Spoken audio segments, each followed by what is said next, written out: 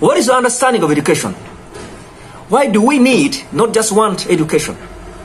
Have you ever imagined that in many schools today, many learners are receiving miseducation instead of education?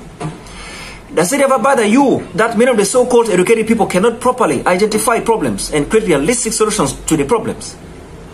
If they can't identify problems and create solutions to the problems, then are they really educated or miseducated? Can you imagine that today many people hold many powerful academic papers, yet their lives never reflect what those papers reflect? Have you ever noticed that the education systems in many countries are now obsolete?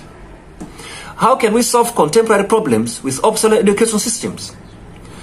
Have you really received education or just a mere shadow of education? I ask again, education for what?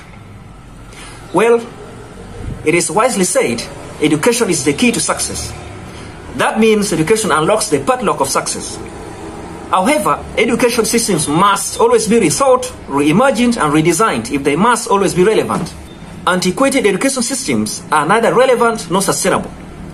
We cannot stick to the olden education systems if we must properly prepare our learners for the increasingly technology-driven world.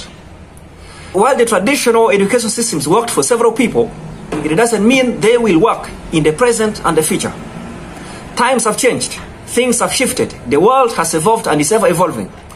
Many unprecedented problems have emerged and many are still in the pipeline. Unprecedented problems do not only require but also demand unprecedented solutions.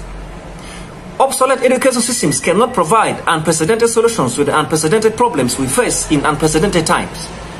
Wisdom teaches that we cannot address the challenges of today with the outdated techniques of yesterday.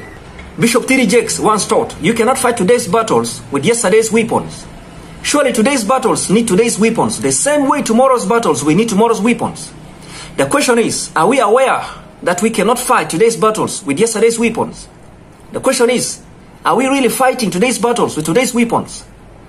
The question is, are we ready to fight tomorrow's battles with tomorrow's weapons?